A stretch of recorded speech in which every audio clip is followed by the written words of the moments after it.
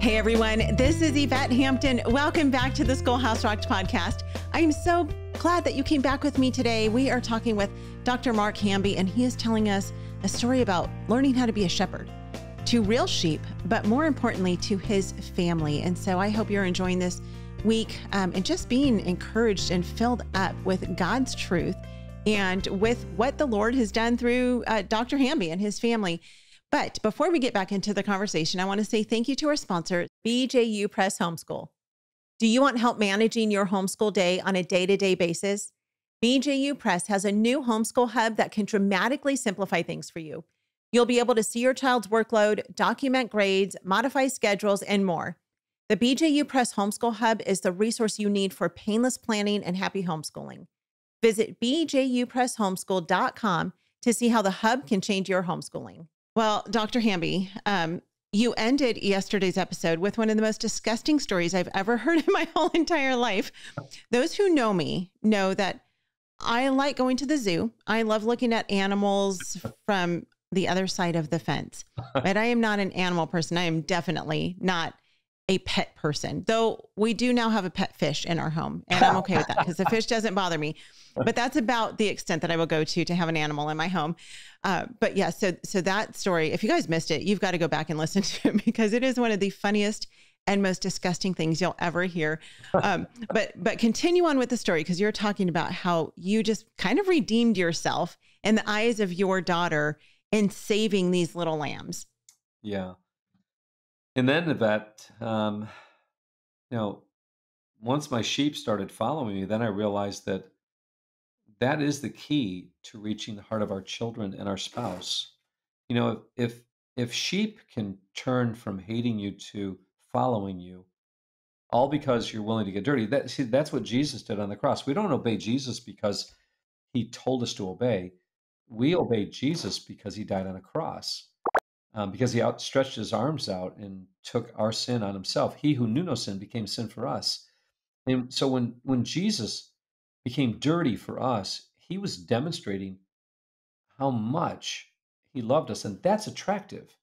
When someone loves you that much and they're willing to take dirt on themselves, your dirt on themselves, that's the key to parenting. It's not always about authority. It's not always about discipline and punishment. A correction. And those things are important. But if your kids don't see the other side of God, then they're only going to see God as a judge. And, God's mercy is to 1,000 generations. His judgment is to the third and fourth, to them who keep his commandments. Mm-hmm. And so, our kids need to see that imbalance of God's mercy and judgment. It's 1,000 to 4. And his grace is sufficient. His grace is made perfect, in our weakness, not our strength. Yeah. Come boldly to the throne of grace that you may obtain mercy, to find grace to help in the nick of time. And so that's what parents need more than anything. They need to parent with grace. They also need to parent with correction. That's a vital part of child training. And so I came across this verse around that same time. I was sitting in the barn right around the time when this lamb was, saved. Not saved salvifically, but saved physically. And Jennifer, saw what I did, and then I saw what I did. That made a significant difference in my 70 sheep. And I'm thinking like, well, if it had this effect on my sheep, will it have the same effect on my family? And sure enough, it does. And I came across this verse in Isaiah 40:11. It says, "He tends his flock like a shepherd. He gathers the lambs in his arms. He carries them close to his heart. He gently leads those that have young." I read it over and over and over again because I had always been trying to get a little lamb on my shoulders. And they won't let you do that, not easily. And if you try to do it, you got to be really careful. Their little hoofs are like razor blade sharp, and you can get your jugular cut. I mean, this is serious stuff. You don't want to put a newborn lamb on your shoulders, or even a 2, 3, 4 week old lamb, and maybe a 2-month-old lamb, but not these little ones. And this verse says he tends his flock like a shepherd. So was I tending my flock like a shepherd? Well, what does a shepherd look like when he's tending his flock? And it says this: he gathers the lambs in his arms. And I'm like, okay, let's try it. I picked the little lamb up. I put the little lamb in my arms. Next verse says, part of the verse says, he carries them close to his heart. And I thought, I'm going to try it. I put the little lamb who was fidgety in my arms. I put his head next to my heart. And guess what happened? He got completely still. Yeah. Just completely still. Do you know why? He was hearing the beating of my heart. And I thought, whoa, this is incredible. That's what my kids are missing. They're hearing the beating of my voice, not the beating of my heart. And that's all Jonathan needed. And Yvette, immediately, I started to change my parenting style. And I was no longer going to correct him and discipline and punish him based on what he said. He's now 15 years old. I'm now going to empty the reservoir of hurt, because the way he empties it is by what he says. That's his way of expressing his hurt, are through his words. And so I'm not going to jump on his words anymore. I'm not going to get into a war of words. I'm going to let him empty that reservoir of hurt out. And then I'm going to try to reach him through the beating of my heart rather than through the forceful beating of my voice. And it was astonishing to see the results. The very first thing that happened, I'll never forget, it was like that next week. I came home and he was in trouble again. And Debbie thought I needed to discipline him. He was playing the piano, and I went over and I'm going like, Jonathan, you know something? I love listening to you play the piano. It is amazing. God has given you such a gift. I said, it brings so much peace into my heart. I said, thank you for taking time to play like you do. And he looked at me, and he knew he was in trouble. And he looked at me, he goes like, seriously? I said, yeah, thank you. I really appreciate the gift that you got. He looked to Yvette, he really said this, just to be smart. He goes, did you just get saved? If he had said that 2 weeks ago, I would have smashed him. But That's funny. then I thought, well, God's given him this gift. Well, let's do something about it. I went to an engineer at a recording studio, and I said, hey, look, my son's really good in the piano. I want to just pay for this night. Can we spend 2 hours here and you record him? And he goes, sure. So I went down. I said, Jonathan, we're gonna go out and have a dad night, father and son night. And he goes, where are we going? I said, surprise. So I take him to the studio. And now listen, he's really good. He's actually got 4 albums out. Wow. And so I take him to the studio. In fact, the first album happened on this night. He wasn't intending to do an album. He was just going to go play just for fun. And it was a studio that had, guess whose piano? They had Abraham Lincoln's piano in the studio. Oh, wow. It was so cool. Probably wasn't the greatest tuned piano, but it was Abraham Lincoln's, And Yeah, so that's it was cool. a big deal, for Jonathan to play, behind Abraham Lincoln's piano.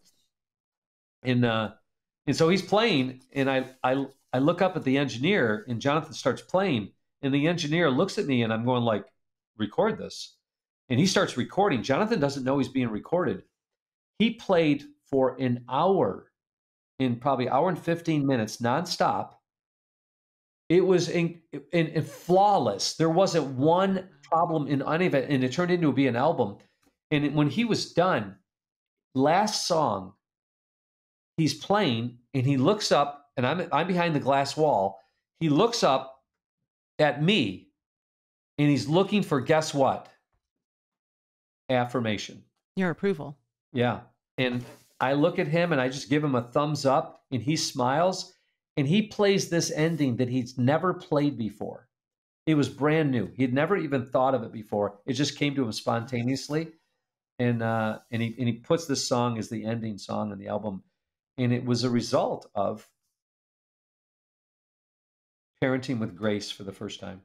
We want to thank all of our sponsors for making this show possible: BJU Press Homeschool, CTC Math, Apologia, and IEW. Without them, we wouldn't be able to do this. Visit the show notes for links to these great companies and thank them for supporting the Schoolhouse Rocked podcast. So that happened. And then we started going to conferences, homeschool conferences together. And this one conference, it was really crazy. He wants to we're in Tennessee, and he wants to get back. It's like a 12-hour drive. He wants to get back to church the next day. And I'm like, Jonathan, this is a killer, So we drive through the night and we make it for church in the morning. I haven't slept at all. He slept for maybe 3 or 4 hours. And so we're sitting in this Baptist church where we go to, and, it's packed house. He's on the end. So it's me, Debbie, Jennifer, David, Jonathan. And he's sitting there sprawled out, laying down practically, no Bible in his hands. And so I wrote him this note. Jonathan, your posture looks tired. Please sit up and look attentive in God's house. Use Mom's Bible. Thanks for listening to my instruction. Manhood lesson number 1, a will to obey. Love, Dad. This is for your own good. I really wrote that note.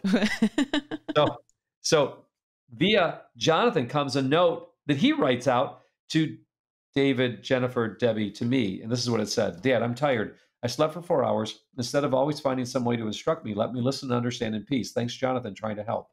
And I'm like, I'm going to kill this kid. This kid doesn't listen to anybody, And so this is like, of course, all this beautiful grace stuff's been happening in my relationship with him. But all of a sudden, when I'm extremely tired, I've lost it all, and I'm like, I'm going to kill him, And so I wrote a note. And Yvette, and those that are listening, listen, no apologies. And I can't even believe I wrote this. It's embarrassing for me to even read this, but I'm going to read it.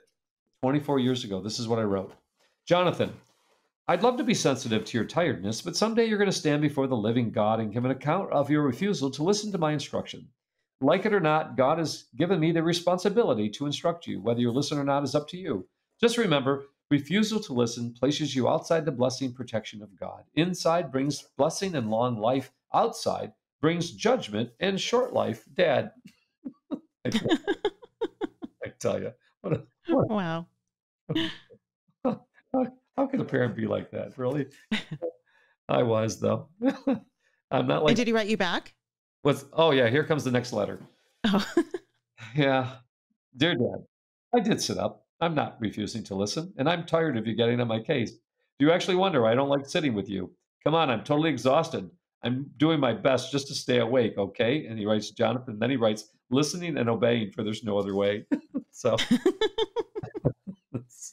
So I'm like, I leaned over to look at him, and I was ready to say, like, you sit up right now or else, right? But instead, God gets involved in the whole thing. And this is what I hear, not audibly, but this is what I hear in my heart. He's in my house, not yours. Oh. And I'm like, okay, I get the message. And I leaned over and looked at Jonathan, and I said, I'm so sorry. And he started laughing like a hyena. And just laughing and laughing. He couldn't stop laughing. And then I couldn't stop laughing. And the two of us are laughing our head off. And then Debbie starts laughing. Then Jennifer starts laughing. And David starts laughing. And the reason 5 of us started laughing in a Baptist church while the pastor's preaching, which he's like, I can't believe you're doing this. And the reason that the 5 of us laughed like that is because the 5 of us desperately needed healing from all of the turmoil going on in our home. And that laughter was like medicine. We laughed walking through the church. It was the best time we've ever had in church. Wow. We laughed going to the car. We laughed while we're in the car. We laughed for 10 minutes all the way home. And even when we're walking to the door of our house, we're still laughing, crying, laughing. And we just started to feel God's redemption just filling and warming our hearts. Wow. And I wrote him a letter that night, and I said, Jonathan, I've been doing some soul searching lately and believe that I've not been a good father to you. But recognize that by God's grace, it's never too late. I'm truly sorry for the pain I've caused you. May God's Spirit and your committed dad bring healing ointment to your life. Here. So every time I had this shoe oil sponge that I used for my leather shoes, it was always missing. It's because he was using it. I was putting pressure on him. And I said, here's the shoe oil sponge. Use it whenever you want. Love, Dad. Ephesians 3:20. By the way, it was never out of place after that night. It was always where it was supposed to be after that. He wrote a letter and put it under my pillow that night and said, Dad, I've been doing some thinking of my own. I, too, am sorry for the pain I've caused you. And he underlined it. However, I disagree with you that you've not been a good father. It's just like we've had some rough spots, more like smooth spots on sandpaper, but who's looking? And then he said, here's my tie, wear it whenever you want. took my shoe oil sponge away from him. He took a tie that I loved wearing away from me, and he wrapped it around the ladder, and he said, "Here, use it whenever you want." And then he quotes James 1, 2 through 3. And Yvette, the reason that I think that we struggle with our children and our spouses is because of the last verse of the Old Testament. It says that God wants to turn the hearts of the fathers to the children and the heart of the children to the fathers. And God says, if that doesn't happen, I'm going to smite the earth with a curse. The Old Testament closes out with the word curse, and the New Testament closes out, last sentence, with the word grace. The grace of our Lord Jesus Christ be with you all. Amen. The curse is like living under the influence of legalism. The curse is what happened in the garden. The serpent would now crawl on its belly. Eve would bring forth children with sorrow, and Adam would bring forth the fruit of the fields with sorrow. The word sorrow is the word for intensive labor.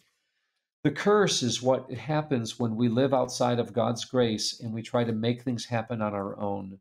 It's literally living under the influence of the curse. The curse, just like the serpent would have to crawl, just like bringing children into the world without God's help, is going to take intensive labor. Bringing children into the world was a demonstration, an illustration from God to us to tell us what it's like. It's going to be painful to raise our families without his help. But if we will do it with his help, then he will give us his favor and his grace, and he will be with us, and he will never leave us nor forsake us, and he will help us. Amen. So that's why he closes the Old Testament with curse, saying, like, you want to do it your way? Go ahead. But if you want to do it my way, then I will give you my grace. Because grace is demonstrated, unlike the serpent who crawls, showing us what intensive labor is like in the curse. Grace is demonstrated by outstretched arms. And that's what Jesus did on the cross. And when he did that, he says, I will attract all men to myself. And that's what we need to do as parents. The greatest parenting posture is outstretched arms. When you have outstretched arms, you can't control anything. Yeah. When you have outstretched arms, you will draw your children to yourself and to the Lord. But you have to be prepared, because outstretched arms is the position for crucifixion. And true grace always comes from and through a life that is willing to die to itself. Wow. Such a powerful story. You know, there is no greater privilege than being a parent on this side of heaven, I think, because being a parent teaches us so many things about God, about his character. You know, we learn humility, we learn grace, like you said, we learn God's grace in our lives, and then we learn how to extend that to our kids, and we learn God's love for us. You know, that's one of the things that I remember just when my first daughter was born, realizing how deeply I loved her. And that if I could love my child as deep, I mean, almost a painful love that I had for her. Yeah. And if I could love my child that much, how much more God loves me. And so I truly think parenting is the greatest privilege on this earth that we will ever have, because it molds and forms us into God, who God created us to be as his children, right? Amen. And so praise God for his word. I am so thankful for your testimony and for your willingness to share it with us this week. Thank you so much for doing that. We have just a few minutes left. We're just about out of time, but very quickly, tell us, you mentioned in Monday's episode about the guild, the Lamplighter guilds that you have going on. Tell us very quickly what those are and how people can get involved in those. Yeah, when I was reading in 1 Kings, the Queen of Sheba came to visit Solomon, and she was blown away, not just his wisdom, but the way his servants dressed, the way they ate, the foods they served, their ascent to the house of the Lord. And I started to think, you know, in Exodus chapters 33 through 36, wisdom is demonstrated through a high level of beauty and skillfulness. In fact, the word wisdom means skillful. Children are drawn to excellence. So we are drawn to excellence. We love the beautiful sunset. We love things that are made beautifully. It does something to us. When you see a play acted out, or a drama listened to, or a book well written, whatever's done with excellent beauty, it draws us, because that's who God is. God held nothing back in his creation. And so I started to think, what would happen if we actually educated our children in an environment like they did in the Renaissance period, Michelangelo, Leonardo da Vinci, and why aren't we producing these great artists anymore? Why aren't we producing the great artworks anymore? And I came across a man named Makoto Fujimura. He does modern art, and I don't like modern art, but his modern art was different, and I was very attracted to it, and learned later that he actually used real gold in his paintings. Wow. And he was asked why, and he said, "Well, God held nothing back, neither will I." And so I thought that's the same with everything we do with here at Lamplighter, the books that we print, the audio dramas. I could do an audio drama for $30,000, and that'd be amazing. I could do that. But our audio dramas literally cost us between $250,000 and $500,000. They're Wow. extremely expensive. Just to pay for actors sometimes costs around $100,000 Yeah. just to do the actor. But we try to get actors from the greatest actors in the world because we want children, when they listen to a Lamplighter theater drama, we want the children to think that this is better than watching TV, because now Yeah. their imagination is being used rather than the imagination of Hollywood. And so what we decided is that we were going to bring teachers together. This was 13 years ago, in every area: culinary, script writing, voice acting, sound design, music engineering, horticulture, stage acting, theology. And so we brought all of these filmmaking, photography, brought all of these teachers together for 1 week during the summer, second week in July every year. And I wanted to see what would happen. What would happen if we brought all of these master teachers together who love Jesus and brought all these kids together from 16 to 90 years old, multi-generational, everyone together, and they actually 1 week would produce a film, a script, an audio drama, you name it, culinary, beauty, you name it. And what would happen? That first week, we all thought we entered into Narnia. That's what it was like. And so we knew it worked beyond our wildest expectations. Wow. Had it the second year, third year, fourth year, had it for 13 years. Well, for 10 years. And then I said, you know what? This needs to be a college. This needs to be a collegiate program, so that the students can not just do it for 1 week, but can do it for a whole year. And then we added a second year. And this is our third year into the program. And it's doubled every year. We're up to 20 students. And we're looking at probably going to 40 students next semester. We don't want it to grow that much, but it's growing. And we bring teachers in from all over the country, sometimes the world. And Yvette, it is life-changing. This week, they're doing a mystery dinner theater. So they're doing it for 3 weekends. Then we're doing a musical drama. We travel. We go to the Eastman School of Music. We go to climb Mount Mohonk. We just got back from the Museum of the Bible in Washington, D.C. I'm trying to give them a taste of excellence in every area, not just excellence, but excellence in beauty, so that they will realize that they need to now be partners with God. That's what 2 Peter chapter 1 is all about. His divine promises, great and magnificent promises, have been given to us so that we become partners with God to escape the lustful corruptions in the world. One of the ways you escape the lustful corruptions that are in the world is by partnering with God and doing things that are eternal and beautiful and joyful, so that you don't want to ever look back. You just keep moving forward and expanding the kingdom of God. And when you're around people that are committed to that 24/7, I mean, there's no turning back. And so we're in the middle of it here, and people can go to lamplighter.net, look for it, or themastersguild.com and look at it. It is better than college. We hold nothing back. We're just enjoying what God's allowed us to do. It's been a dream come true. It is the mission is very simple. We're making ready a people prepared for the Lord, building inner character that leads to career excellence by, ready for this, inspiring a renaissance of creative excellence so that people can know God intimately, proclaim Him passionately, and enjoy Him infinitely.